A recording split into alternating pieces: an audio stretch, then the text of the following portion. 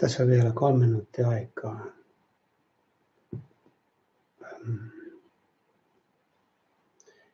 Tervetuloa tähän suoraan lähetykseen. Aihe on tänään, että Silta miehen ja naisen välillä.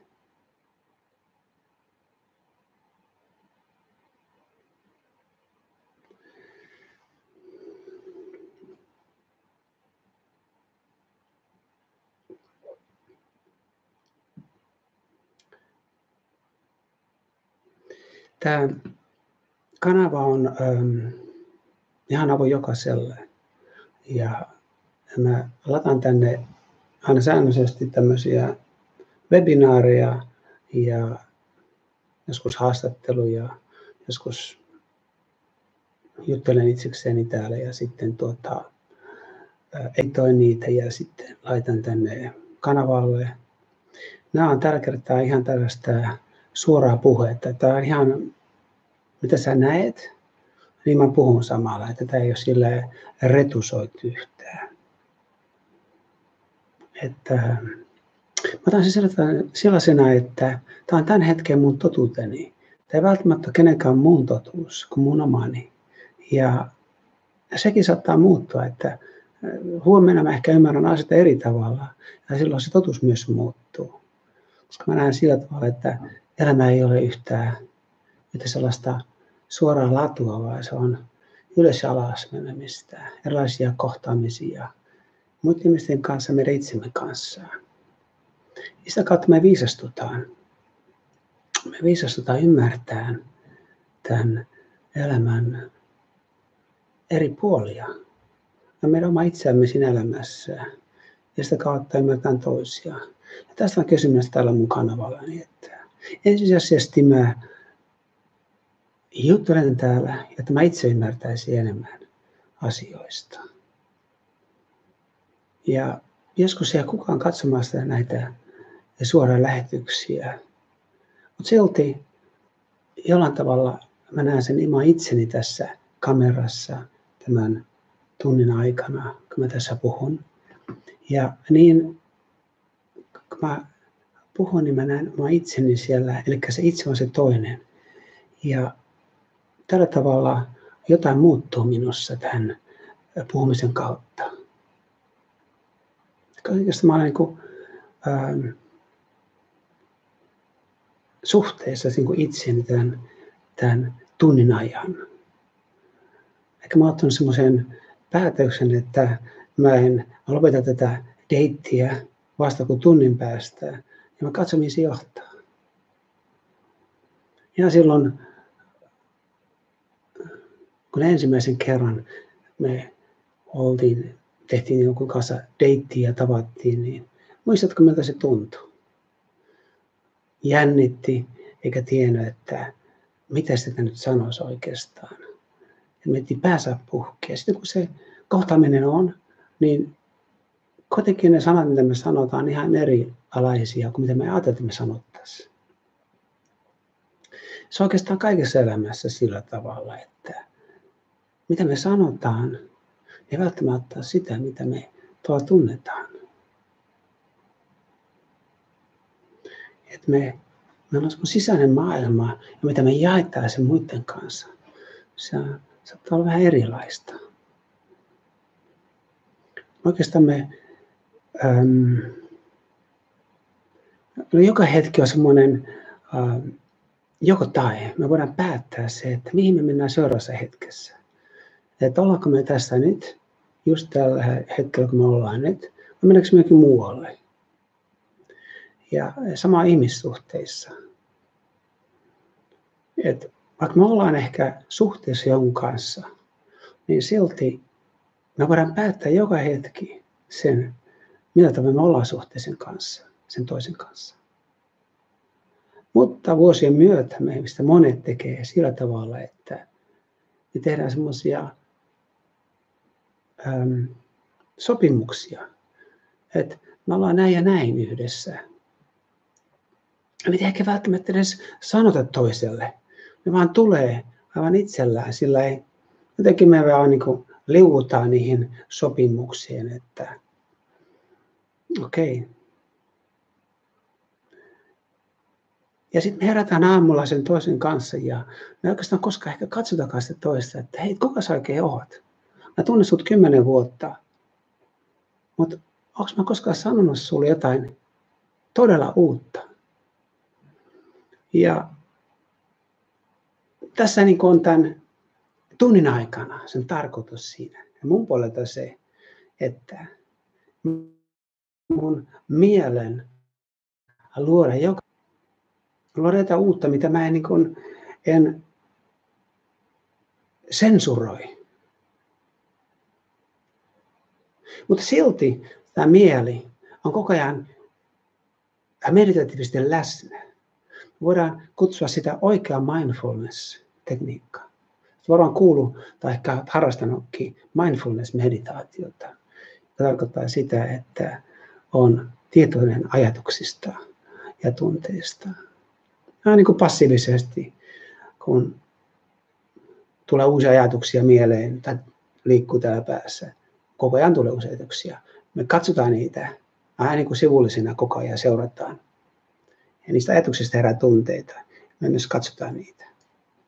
Se taas tarkoittaa sitä, että me ollaan ihan niin kuin viilipyttyjä, eikä tunneta mitään, eikä tehdä mitään.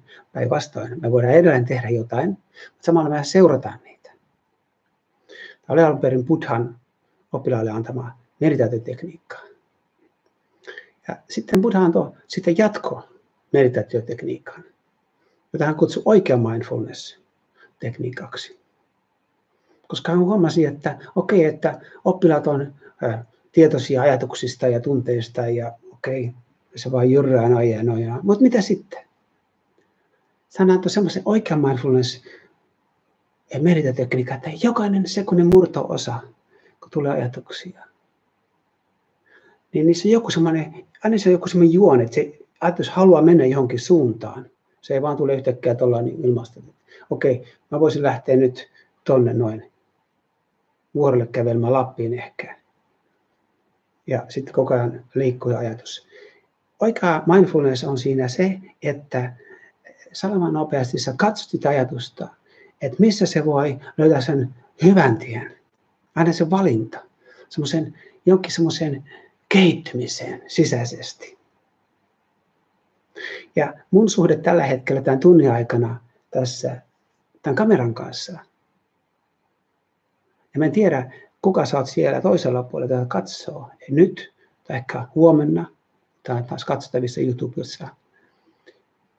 Mun kautta tämä suhde tähän kameraan on se, että mä annan mun mielen liikkua siinä oikean mindfulness-tekniikassa jatkuvasti. Et tässä tulee tarinaa, tässä on tämä ajatus, mistä me puhutaan, mutta sitten se liikkuu hyvin laajasti sinne sun tänne, tämä meidän mielemme. Ja se, että kuka siellä toisella puolella on, se saattaa myös vaikuttaa tähän mun puheeseen. Ehkä me ei edes tiedostaa sitä, mutta me ollaan yhteydessä kaikki toisiimme. Eli kun mä puhun tässä suhteesta miehen ja naisen välillä, että kuinka löytää semmoisen tasapainoisen olontilan siinä sen toisen ihmisen kanssa. Samalla mä näen sen, että mä voin käyttää sitä ihan kaikkea elämässäni. Mä voin käyttää sitä kaikkea. Nyt just tällä hetkellä tämän kameran kanssa, joka seuraa mun jokaista liikettä. Että YouTube taltioi tämän puheen. Eli mä oon aivan jollain tavalla ihan alasti tässä tämän suhteeni kanssa. Niin joka hetki mulla on valinta. Uskallanko mä mennä syvemmälle siihen? Samalla tavalla kuin meillä jokaisesta on valinta siinä suhteessa sen toisen ihmisen kanssa, jonka kanssa me ollaan. Uskallanko mennä syvemmälle? Syvemmälle mihin? Jos mä vaan menen syvemmälle tähän kameraan, tuijotan sitä ja häviän siihen, niin mitä järkeä siinä on? Jos mä voin samalla tiedostaa tämän sisäisen täällä, että mä en häviä siihen kameraan, vaikka se on hypnoottinen. Samalla tavalla kuin me kohdataan joku ihminen, varsinkin ensimmäisen kerran, ja mä ihastutaan siihen. Mä sanon, että wow, tossahan on ihan mun ihane mies tai ihane nainen. Mä oon ihan täysin ihastunut, rakastunut. Me ollaan ihan sekaisin. Mitä silloin tapahtuu? Me unohdetaan meidän oma itsemme. Ehkä me just projisoidaan kaikki meidän tarpeemme, meidän toivemme siihen toiseen. Ja jossain vaiheessa me tullaan tilanteeseen, että me joudutaan katsomaan oma itseämme, että kuka mä olinkaan tässä mun haaveessani. Ja kuka tämä toinen oli siinä? Tämä ihminen tämä. Koska kukaan ei voi olla meidän haaveittemme todellinen prinssi tai prinsessa. Joka hetki on mahdollisuus astua pikkusen taaksepäin siinä rakkaudessa ja pysähtyä katsomaan ja näkemään, että kumpaan suuntaan mä astun. Menenkö mä siihen hullaantumiseen siihen toiseen? Vai menenkö mä siihen hullaantujaan siinä sisäisessä maailmassani itsessäni? Ja tässä me voidaan olla meditaatiossa koko ajan siinä ihmissuhteessa. Me ei hävitä siihen, me kasvetaan siinä. Se toinen ihminen auttaa meitä löytämään uusia alueita meissä itsessämme. Ja tämä voi tapahtua ihan missä vaan. Tämä voi tapahtua ihan yksin, kun mä olen kotona. Me ei välttämättä tarvita miestä tai naista elämäämme, jotta me voimme olla onnellisia. Jos me ollaan epäonnellisia, onnekkaita, ja sitten me toivotaan, että nyt kun tulisi se oikea ihminen, joka antaisi sen onnen mulle, niin mitä silloin tapahtuu? Me annetaan se vastuu meidän elämästä jollekulle toiselle ihmiselle. Sen sijaan, että me oltaisiin mennä ihan siihen meidän masennukseen tai yksinoloon ihan pohjamutien myöten. Ja sitä kautta voisimme transformoida sen meidän olotilamme. Näkemään se, että meidän toiveiden prinssi tai prinsessa oli oikeastaan aina meissä olemassa jo. Me ollaan projisoitu sitä ulkomaailmaan.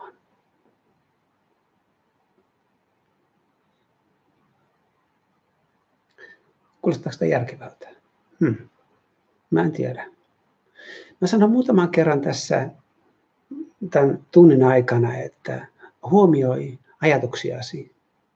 Se tarkoittaa sitä, että siinä hetkenä, kun mä sanon sen, niin huomioi silloin sun ajatuksia, että mitä siellä liikkuu. Mä sanon ihan vaan yhdessä hetkessä, kun se muistuu mun mieleen, mä sanon silloin, että mä en välttämättä tätä niin kuin sillä laskelmoi yhtään.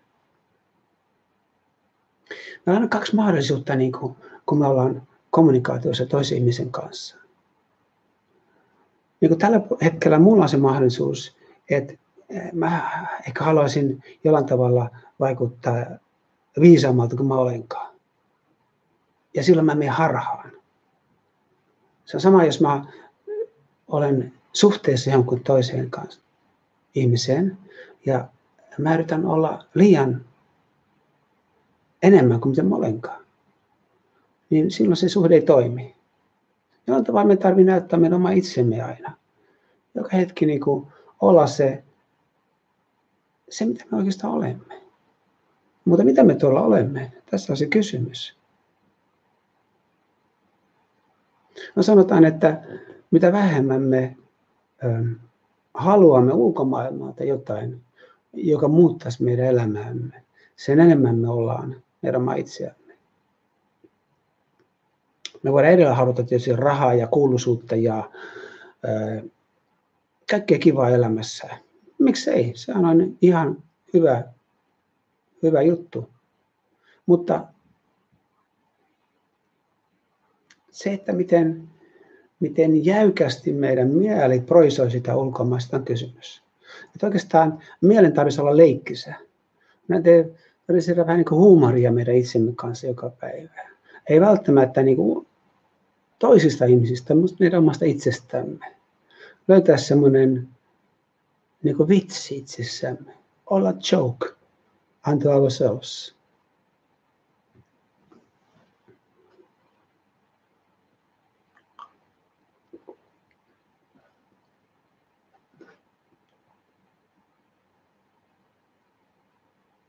Ja lopultakin elämähän on helvetin vakavaa. Elämä on oikeastaan pettymyksiä. Jos me ajatellaan, että meidän mieli toimii niin, että se ottaa 8-kertaisesti niin sellaiset negatiiviset kokemukset siihen käsittelyyn itsessään, enemmän kuin positiiviset. Eli jos joku sanoo mulle, että hei, Anup, sähän höpötät ihan höpöjä. 1 ja 8 kehua, niin mä muistan sen yhden ihmisen tuomion enemmän kuin niitä 8 positiivisen ajatuksen. Ehkä samalla tavalla yhtä paljon. Eikä 1 8.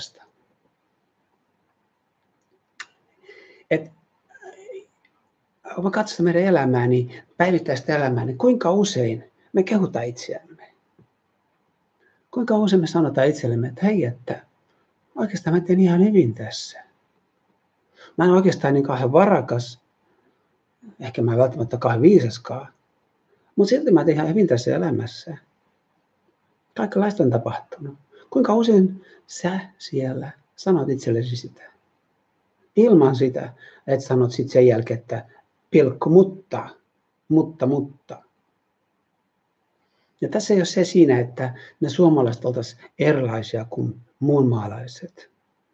Joka maassa on samanlainen mieli ihmisille. Ehkä ne vaan sitä lausuu ulospäin enemmän etelämmässä, Etelä-Euroopassa, mutta kuitenkin joka maassa ihmiset on jollain tavalla negatiivisia itseään kohtaan. Ja sitä kautta ne on negatiivisia myös ulkomaailmaa kohtaan, koska se kulkee käsi kädessä. Että jos me löydettäisiin sellainen pieni kehuminen aina siitä itsessämme, niin me voitaisiin löytää se onni siinä suhteessa toiseen. Huomio sun ajatuksesi tässä hetkessä.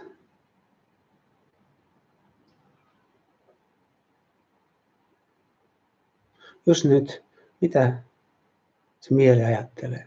Pystykö seuraamaan näitä mun tarinoitani?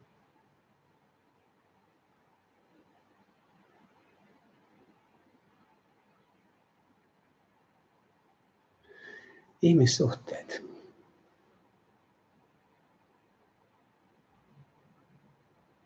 Kun me ollaan nuoria, niin me ei tiedetä paljon ihmissuhteista, kun me ollaan koettu niitä niin paljon. Me ollaan tavallaan semmoista viattomuutta on paljon meissä. Mä muistan itse, kun mä olin parikymppinen, mä olin hyvin viaton ja mä en tajunnut sitä toista sukupuolta. Nyt jälkeenpäin ajatellen, niin sitä katsoo eri tavalla sitä nuoruutta, kun siinä tarpeeksi välimatkaa. Sitä alkaa ymmärtää enemmän sitä tietämättömyyden ja viattomuuden tarpeellista silloin, koska hän on ollut muuta. Ja näkemään, että siitä kasvaa just semmoinen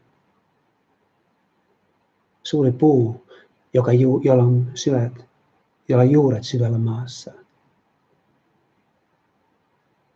Koska ei meistä voi tulla puita ilman juuria. Meidän tarvitsee kokea elämää, tarvitsee kokea rakkautta sen eri muodoissa. Tarvitsee kokea ystävyyttä, tarvitsee kokea yksipuolista rakastumista, jossa me ei saada palautetta siltä toiselta. Tai toisinpäin, että joku on ihastunut meihin ja se jättää meidät kylmäksi. Ja lopultakin niin mä aletaan tajuamaan sitä meitä oma itseämme siinä rakkaudessa, ihmissuhteessa. Kun me katsotaan meidän koko elämää, niin ensimmäinen sellainen projektio meillä on meidän vanhempimme siihen vastakkaisiin sukupuoleen. Että miten me saatiin huomioita ja miten me saatiin rakkautta häneltä. Ja se vaikuttaa meidän koko elämään. Siihen, miten me luotetaan ihmisiin, miten me rakennetaan meidän ihmissuhteita, miten me ollaan partnerin kanssa ja miten me ollaan tietysti meidän omien lastemme kanssa. Tässä on tietysti ero, että sitten me ruvetaan selvittää meidän elämäämme, sitä meidän syy- ja seuraussuhteitamme, niin sitten me aletaan vapautumaan tällaisesta automaattisesta pilotista, joka vie meitä mukanaan.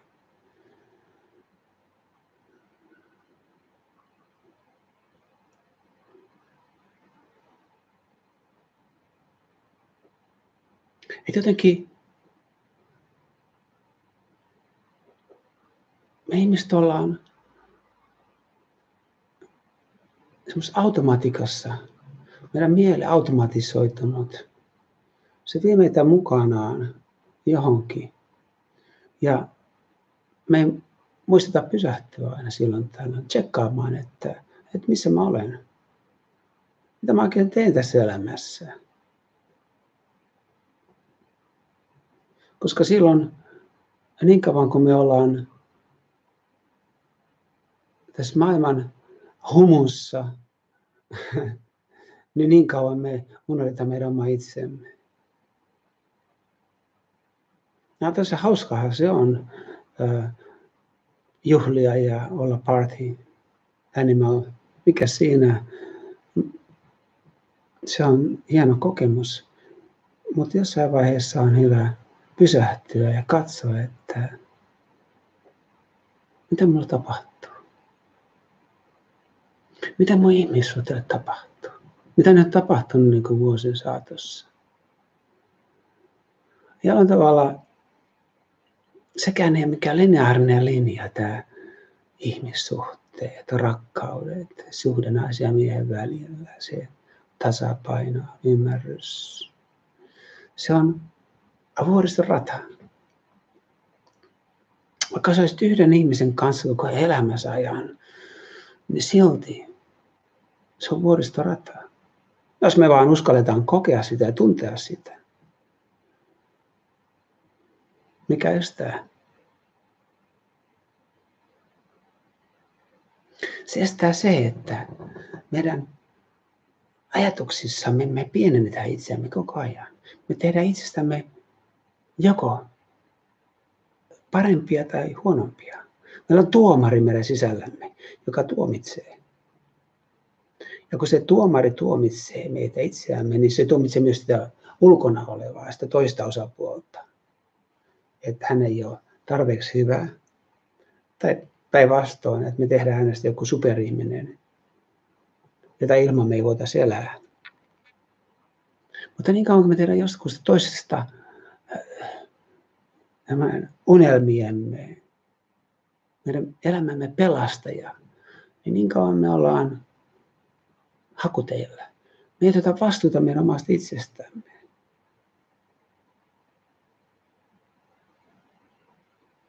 Se vastuuttaminen omasta itsestämme, niin se on, sekään ei ole olemassa mitään lineaarista linjaa. Kaikki liikkuu koko ajan. Niin kuin nyt kun mä puhun, niin mä huomaan se, että kun mä sanon ottaa vastuu omasta itsestämme, se kuulostaa niin helpolta, mutta todellisuudessa se on paljon laajempi kuin mitä nämä sanat pystyy tämän kuvaamaan.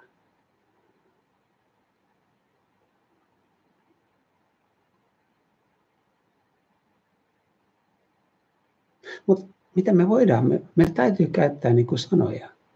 Ja näiden sanojen kautta, niin mä toivon, että sä katsot niiden sanojen taakse. Sä voit kuulla niitä. Sä näet sun oman mielen ajatukset siellä, mitä siellä liikkuu.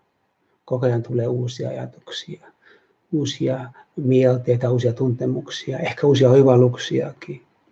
Ollaanko me yhtään niin puhuttu oikeastaan sitä aiheesta, voimme kysyä tässä suhde miehen ja naisen välillä. Et, kun toinen ihminen puhuu, niin se herättää meidän sisällämme sen puhujan, joka puhuu tämän toisen ihmisen sanoilla, pikkusen muuttaen niitä.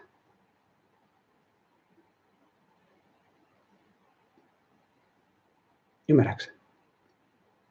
Kun mä puhun, niin sä kuulet siellä mun puhuvan. Sä voit kuulla jopa jokaisen sanan ja ottaa ne sisään ja samalla sun mieli, se luo tästä mun puheesta sulle sopivan tarinan. Ja sitten jos ajattelet, että mitä se Anup tässä puhuikaan, niin sulla on sun mielessä se tarina, joka saattaa olla hyvinkin paljon sitä, mitä mä oon puhunut, mutta lopultakin sun mieli on sen muuttanut sun omalaiseksesi sen mukaan, mitkä sun tarpeet ja toiveet elämässä on. Tapahtuu jokaisella, tapahtuu mulla kanssa. Joku puhuu mulle, niin mun ajatuksissa tulee se informaatio sisään ja mun mieli kääntää se salaman nopeasti. Ja se, joka on puhunut, niin se onkin muuttunut minuksi. Ja tämä tarkoittaa sitä, että me ollaan jokainen yhteydessä jokaisen toiseen niin kuin, moni eri tasoin. Me ollaan niin kuin, meidän mielen tasolla, me ollaan yhteydessä just tämän kautta, että me kuullaan ja me otetaan se informaatio, miten me kuullaan ja me muutetaan sitä meidän ajatuksissamme. Se tapahtuu, se liikkuu.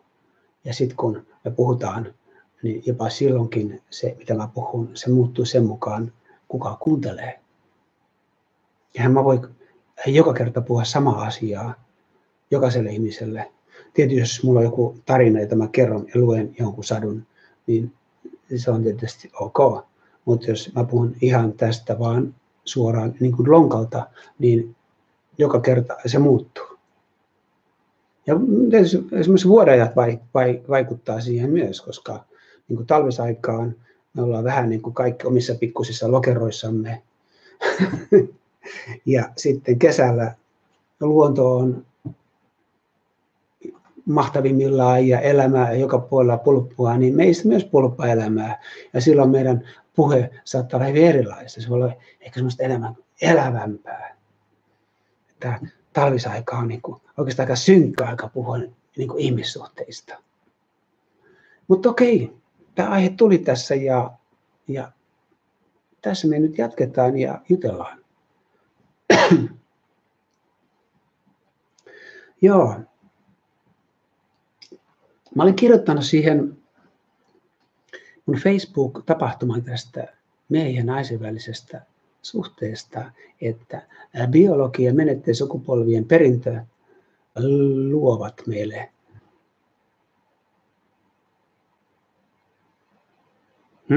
miten ne luovat? Oota, mun pitää katsoa. Tää niin kuin luovat meille. Okei, tässä on pidempi matka. Joskus sanotaan, että naiset tulevat Venuksesta ja miehet Marssista. Se pitää paikkansa. Naiset on rakkaudellisia ja miehet on, ei nyt rakkaudettomia, mutta ne haluaa tapella.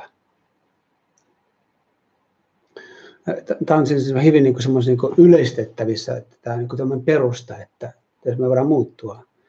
Ja joskus jopa jotkut naisetkin saattaa tapella ja miehet olla vain pelkkää rakkautta. Tämä oli tämmöinen idea, tämmöinen niin kuin sanonta, mitä sanotaan. Mutta jos mä katson mun omaa elämää, niin kyllä naiset on enemmän niin kuin sitten just, niin kuin, joka laajemmin tuntee, jotka pystyy niin kuin tuntemaan laajemmin ja luomaan siitä tunteesta jotain sellaista niin kuin vuorovaikutusta. Ja me miehet ollaan sellaisia niin kuin tekijöitä, että näin voi puhua 2 tuntia rakkaudesta ja kaikesta mahdollisesta ja näin, ja mies sanoo, että koska me ruvetaan syömään. Okei. Ehkä niillä Marssin asukkailla on enemmän nälkä kuin Venukset tarillaan. Voi olla. Joo. Mutta sitten mä kirjoitin vielä, että että jäämmekö pysyvästi siihen rooliin, jonka biologia, menet ja sukupuolen perintö meidän luoivat, niin on hyvä katsoa, että meillä on kaksi niin kuin puolta meissä. Että meidän tämä fyysinen puoli, joka on niin kuin peritty niin kuin biologiaan, että meidän niin tähän perintöön, niin kuin tähän suunjatkoperintöön. Ja sitten se on niin kuin näitä menneiden sukupolvia, meidän esivanhempiemme, meidän äitiemme ja isiemme, heidän traumat ja mitä sitten onkin, jotka me on saatu perintönä. Niin kun mä olen nuoria, niin tietysti tämä biologia vetää, on tämmöinen tarve niin kuin luoda niin kuin lapsia. Että se vetää meitä, seksuaalisuus on hyvin voimakasta ja se vie, ja se on tämä vietti, seksuaalivietti, joka vie meidän mukanamme. Ja se on ihan ok, koska ihmisten tarvitsee kokea. Ja sitten jossain vaiheessa tulee tämä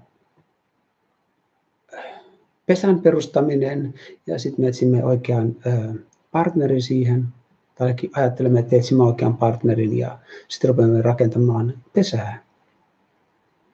Ja jossain vaiheessa hyvin moni niin avioon menneet ihmiset niin eroaa. Ja se tapahtuu siinä, koska muutaman vuoden jälkeen niin me tullaan tilanteeseen, että meidän traumat, niin kuin siellä meidän lapsuudesta alkaa nousee pintaan, meidän vanhempimme traumat esimerkiksi, kun isä ja äiti tappeli ja oli aika rankkaa, ehkä tiukkaa elämässä ja ei ollut niin kuin sitä yhteisyyttä ja varsinkin niin kuin esimerkiksi mun sukupolven, mun vanhempien kanssa, niin ei ollut sitä mahdollisuutta niin lähteä jonnekin etelään ja pitää niin kuin lomia ja kaikki mitä nykyisin on helpommin, niin ihmiset vanhentuivat tietyllä tavalla siihen roolissa niin kuin nopeammin. Ja sitten sitä, itse varsinkin kun tulee murrosikään, niin sitä alkaa hyvin niin kuin tarkkaan katsoa, että ketä mun vanhemmat oikein on. Ja se tapahtuu sitten meidän lapsillemme myös, että meidän lapset alkaa katsoa sitä meitä, että hei, että ei nämä olekaan mitään unelmavanhempia. Että mä haluan hyvin erilaiseksi kuin mun isä tai äiti on. Ja lopulta, mitä vanhemmaksi me tullaan, niin sitä enemmän me aletaan olemaan niin kuin meidän samaa sukupuolta oleva vanhempamme. Ja myös käyttäytymään näin. Se on hyvä nähdä se, että oikeastaan me toistetaan meidän vanhempiemme luonnetta näissä suhteissamme. Oletko huomannut sen? Olet tietoinen sun ajatuksista, huomioissa ajatuksia tällä hetkellä.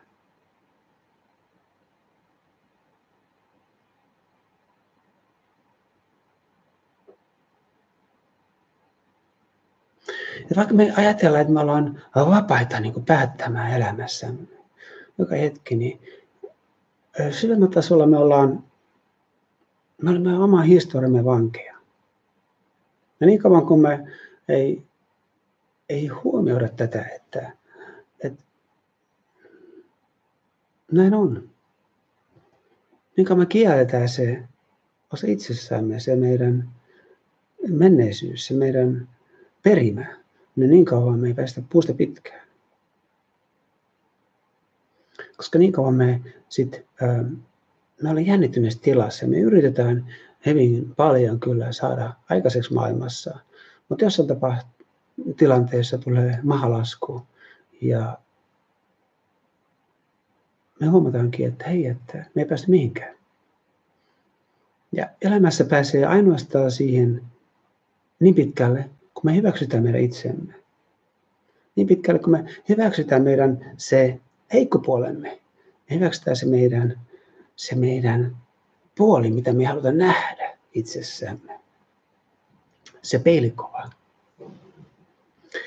Ja tämä on nähtävissä siinä, että hyvin usein me just katsotaan sitä meidän partneriamme.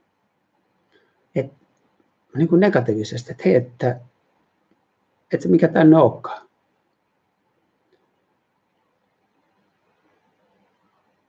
Ja mitä me silloin tehdään? Me vähätellään sitä toista. Varsinkin niin kuin nalkuttavat ihmiset. Oletko nähnyt koskaan nalkuttavaa pariskuntaa, joka niin kuin vähät välittää, niin kuin, ketä ympärillä on. Että niin kuin, niillä on semmoinen leikki niin kuin keskenään, se on aika rankkaa katsoa sivusta. Naisilla on yleensä enemmän niin kuin, sanoja käytettävissä, niin naiset on hyvin voimakkaita tämmöisessä nalkuttamisessa. Ja sitten miehet on niin kuin, joko ihan hiljaa tai sitten mörisee jotain. Ja miksi näin on? Miksi ihmiset tekee tällaista? No se on tietynlaista sellaista niin kuin rakkautta ehkä. Että ihmiset kasvaa semmoisen olotilaan, että oikeastaan millään väliä. Että me niin vaan mennään tässä ja ulkomaailmalle ei ole väliä, että tämähän on kuitenkin mahalaskua. Mutta näin sivullisena se on aika jännä niin kuin katsoa.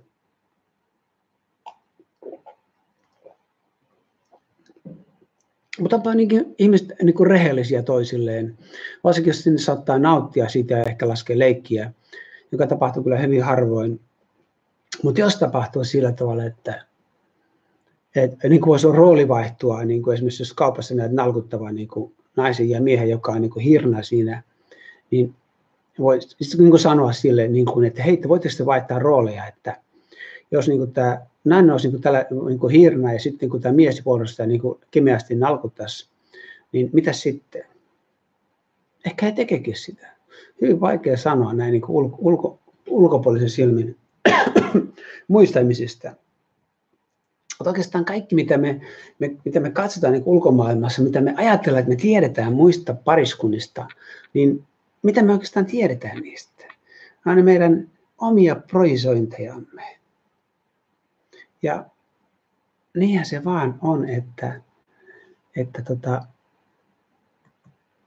ei voi sanoa kenestäkään muusta mitään kuin musta omasta itsestäni.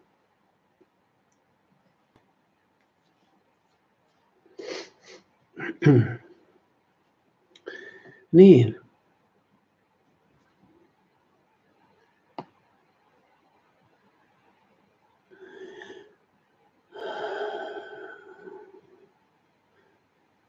Kuinka olla tasavertaisia?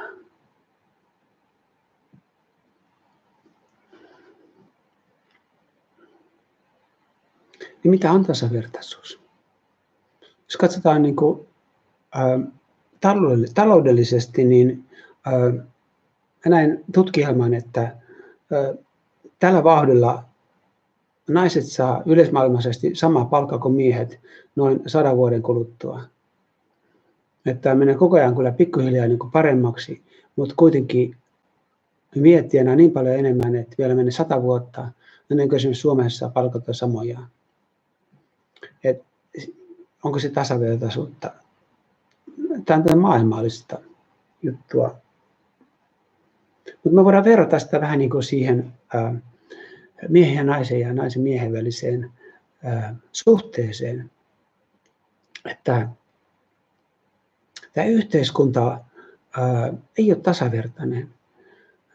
Tämä yhteiskunta on rakentunut niin kuin esimerkiksi meidän lännessä on rakentunut uskonnon myötä. Tuhansien vuosien aikana kristinusko on ollut semmoinen valtauskonto ja se on manipuloinut omalla tavallaan, joskus ehkä hyvässäkin,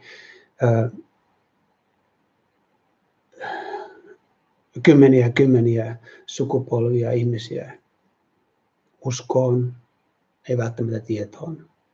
Ja ei niin kauan aikaa sitten, niin naisilla ei ollut sananvaltaa mistään. Monissa maissa, Lähi-idän maissa, ei naisilla vieläkään sananvaltaa. Et miehellä on ihan täysi sanonta ja päätös, mitä nainen tekee, mitä ei tee. Se oli surullista. Ja vaikka meillä onkin lännessä niin kuin sananvalta, niin kuin, tietynlainen niin kuin, tasavertaisuus, niin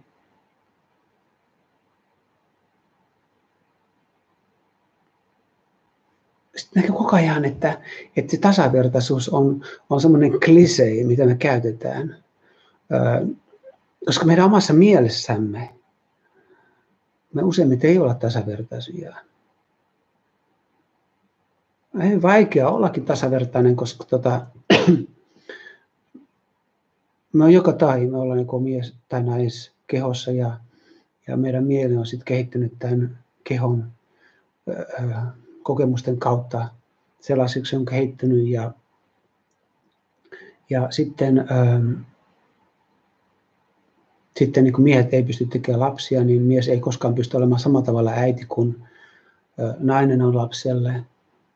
Eikä ole koskaan niin kuin, koko ajan semmoisia erilaisia tilanteita, joissa ei ole niin kuin tasavertaisuutta. Että,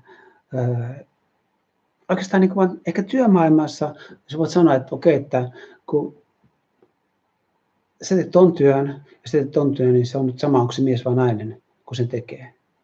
Mutta se on niin kuin työmaailma, mutta tässä sisäisessä kokemisessa niin me ollaan aina vähän niin kuin eriä. Ehkä se näin onkin. Mutta siis me tarvitsemme katsoa se tasavertaisuus ehkä enemmänkin sellaisena, sanopas se, niin sellaisena millaisena?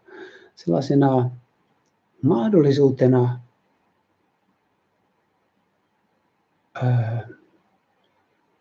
vapaaseen ajatteluun, mahdollisuutena vapaaseen tuntemiseen, riippumatta siitä, kumpaa sukupuolta me ollaan. Ja tässä taas tullaan siihen tietoisuuteen siitä, että mitä me itse tunnetaan täällä sisällämme, siihen oikeaan mindfulness-olemiseen, siihen semmoiseen eletyn elämän ymmärtämiseen. Tulevaa ei voi ymmärtää, koska tuleva on avoin. Eletyn elämän ymmärtämiseen, niin kuin tässä hetkessä. Sama voisi sanoa, että nyt mä oon puhunut 42 minuuttia, 43 minuuttia ja tämän hetken ymmärtäminen tulee siitä, että mä aloin puhumaan tuossa. Mä aloin tämän suhteen tämän kameran kanssa ja mä en tiedä, mitä seuraava hetki tullessaan. Mä annan tämän hetken valua tästä eteenpäin. Mä luotan siihen, että se kantaa mua. Ja samalla mä voin ajatella ihan samaa suhteista, ihmissuhteista, siihen toiseen sukupuoleen. Että se meidän sisällämme, täällä meidän itsessämme, riippumatta siitä, mitä sen ihmisen kanssa tapahtuu. Ja riippumatta siitä, se mun sisäinen suhde kantaa mua. Se, mitä mä oon kokenut tämän ihmisen kanssa, niin se vie mua pidemmälle niin kuin tässä ihmisen olemisessa. Ja tässä on tärkeää niin kuin se, että me aletaan tajuamaan se menneisyyden hyväksymisen tärkeys. Mitä tahansa on tapahtunut meidän aikaisemmissa ihmissuhteissamme, tai tämän henkilön kanssa, jonka kanssa me nyt ollaan, niin siellä on joku tarkoitus ollut. Siellä on joku tarkoitus ollut siihen, että mun silmät avautuu, ymmärtää omaa itseäni.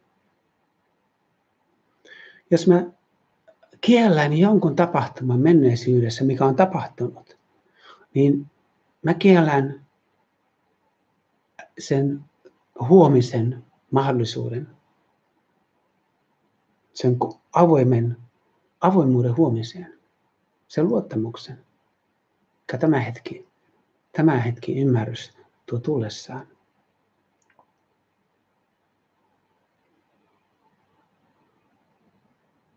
Joskus me koetaan hyvin ikäviä tapahtumia jonkun ihmisen kanssa, jonka kanssa meillä on suhde.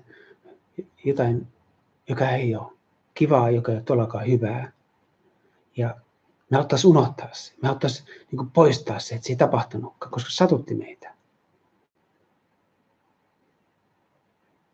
Mutta jos me unohdetaan jotain, niin me otetaan sen sijalle, tai siis työnnetään pois se Ei haluta kokea, ei haluta tuntea sitä. Me otetaan jotain muuta sen tilalle. Ja vaikka me ehkä ajatellaankin, että se joku muu on hyvä meille, niin jossain vaiheessa se kääntyy täksi samaksi kokemukseksi. Eli tärkeää niin kuin,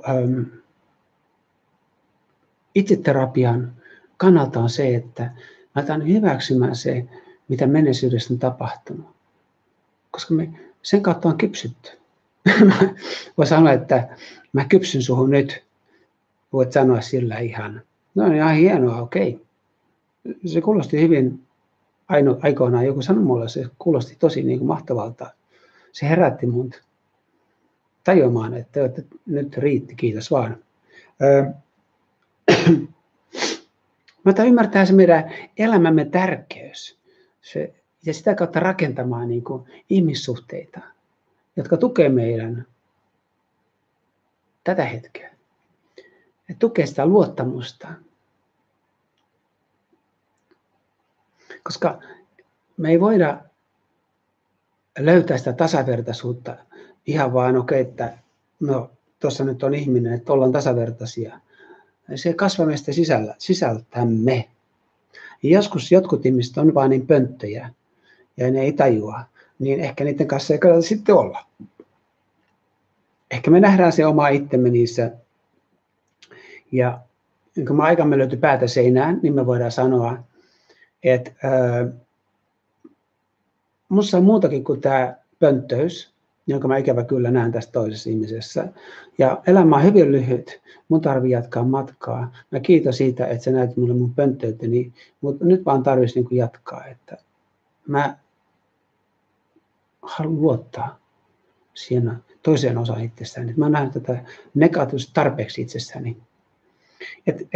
Oikeastaan niin kuin tärkeä se just, että ottaa se päätös siitä, että elämä on sinulle. Ja tämä elämä mun puolelta on minulle. Ei kenenkään muun. Mä voin jakaa sitä mun elämääni. Mä voin jakaa sitä mun rakkauttani. Mä voin jakaa myötätuntoani ihmisten kanssa. Mutta se ei koskaan kuitenkaan heidän myötätunnokseen. Se pysyy minun omanani. Mä voin jakaa sitä. Ja se voi herättää heissä heidän oman myötätuntoansa ja rakkauttansa. Se on aina se, että ei se, että kun sä tunnet hyvin paljon myötätuntoa ja rakkautta, että sun rakkaus nyt sitten leviää ympäri maailmaa ja sitten me ollaan niin kuin Jeesuksia.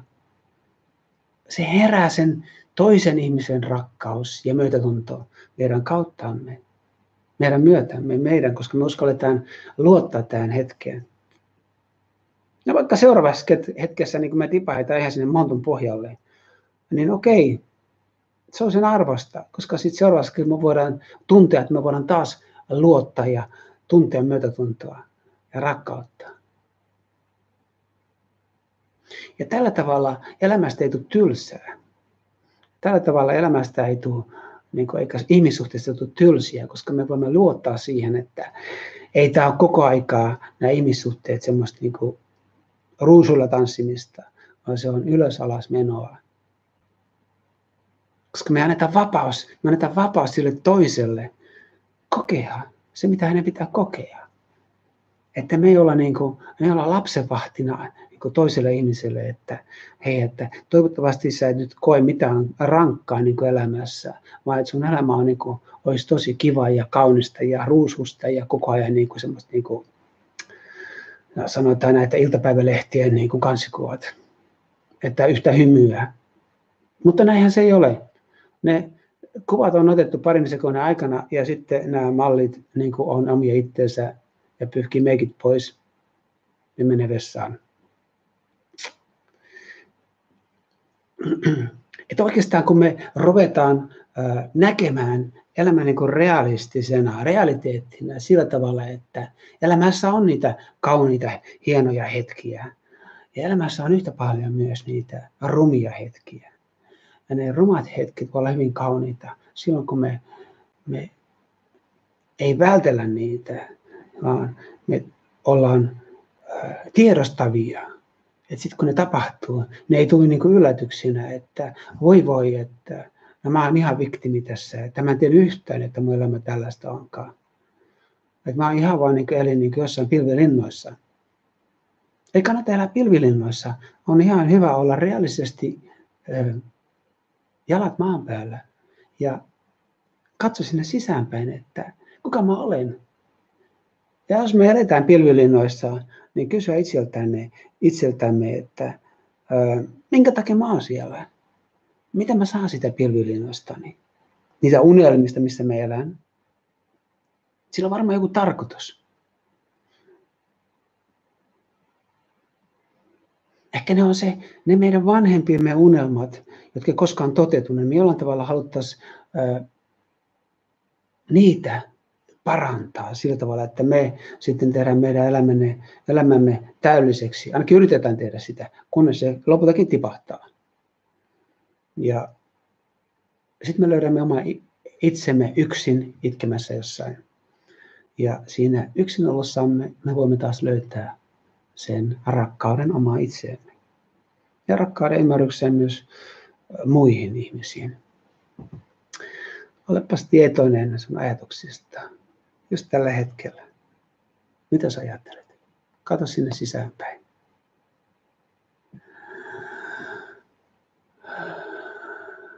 Emme uskalla sukeltaa aitoon läheisyyteen, jossa voisimme kohdata myös todellisen sielukumppanin. Emme uskalla sukeltaa aitoon läheisyyteen. Tämä on tämä ihmisolemisen kirous. Tämä suhde naisen ja miehen välillä. Se silta. Joka hetki on niin kuin mahdollisuus sukeltaa aitoon läheisyyteen. Sukeltaminen tarkoittaa sitä, että kun me sukelletaan, niin me ei ihan tarkkaan tiedä, mihin me mennään. Ei ole olemassa karttaa.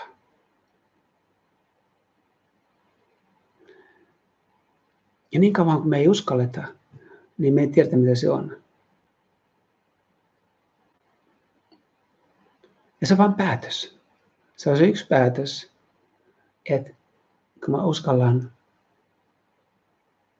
niin kuin rakastaa. Rakkauden takia. Ei sen toisen ihmisen takia, vaan sen takia vaan, että kun mä haluan tuntea sen rakkauden sisämessäni, sydämessäni, tunteessani, antaa sen ajatuksen velloa, mennä tosi syvään, niin silloin yhtäkkiä niin kuin avautuu ovi siihen läheisyyteen. Joskus siinä läheisyydessä on joku toinen ihminen mukana, mutta joskus aina silloin tällöin, varsinkin jos sä istut itseksesi ja sä meditoit, sä voit huomata, että se läheisyys onkin se oma itsemme kanssa. Että me ollaankin yhdettekin niin kuin löydetty itsessämme se toinen sukupuoli. Että mä hän etsitti ulkomaailmasta. Ja tämä on tämä, mitä vanhemmaksi me tullaan, se on se kauneus ja siunaus. Koska näiden menneiden suhteiden kautta, mitä me on koettu, ja vaikka me oltaisiin oltu yhden ihmisen kanssa koko elämämme ajan, ja vuosikausia yksin, niin silti kaikki ihmissuhteet jollain tavalla avaa meidän parisuhde sieluamme. Ymmärtämään sen, että kaikki nämä ihmiset oli aina meidän peilejämme. Peilejä meidän omasta sisäisestä sielusta. Ja kun mä ymmärrän tämä, niin meillä ei ole koskaan yksin. Ja silloin jokainen ihminen voi olla meidän sielukumppani. Ja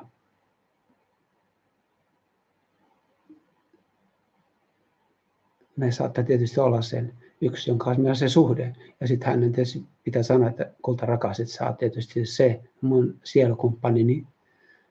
Mutta samalla me voidaan tuntea syvää yhteyttä jokaisen ihmiseen. Me voidaan nähdä niin kuin niiden ihmisen mielen takana oleva sielu. Me voin nähdä sen mielen leikit, kun niin usein ihmiset leikkii leikkejä, jotka ei ole niiden omaa aitoutta. Me voin nähdä jokaisessa ihmisessä se ihmisen sielu. Se ei ole mitään taikuutta. Siinä hetkessä, kun me tajutaan meidän oma sielumme, me tajutaan, että meidän tarvitaan projisoida ulkomaailmaan, niin siinä hetkenä ulkomaailma avautuu. Me voidaan nähdä jokaisessa ihmisessä oma itsemme, oma heijastumamme. Ja oikeastaan tämä on totuutta aina. Silloin kun me pelätään, kohdataan niin kuin rakkautta, niin me projisoimme pelkomme ulkomaailmaan. Me pelätään kaikkea. Me pelätään tuntematonta. Me pelätään jokaista. Me pelätään mitä vaan. Ja sitten kun me vihataan ulkomaailmaa. Me vihataan kaikkia. Sitten me halutaan käyttää ihmisen hyväksemme, niin kun meillä on vaan tarve, että minä, niin silloin me käytetään muita hyväksemme. Eli sitä, mitä me ajattelemme mielessämme olevamme, me olemme sitä ulkomaailmaa. Eli ulkomaailma on meidän peilimme.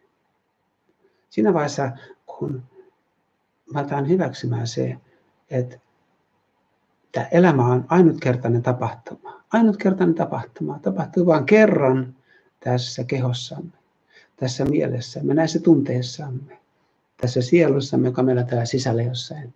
Niin se on ymmärtää sen tärkeys. Ja silloin jokainen hetki, jokainen muuttuva hetki on mahdollisuus avautua siihen.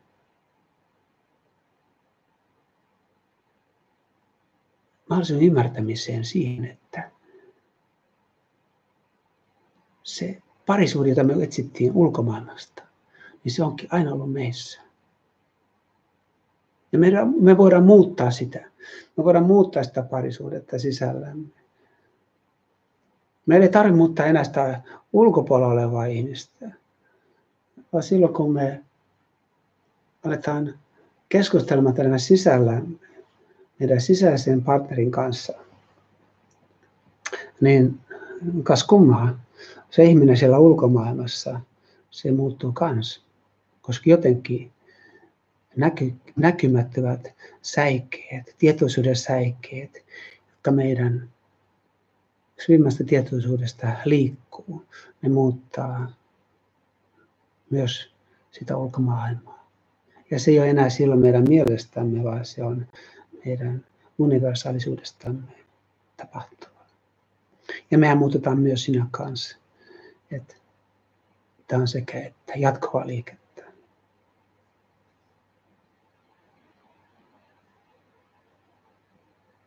Elikkä rakasta itseäsi. Rakasta muita. Nauti elämästä.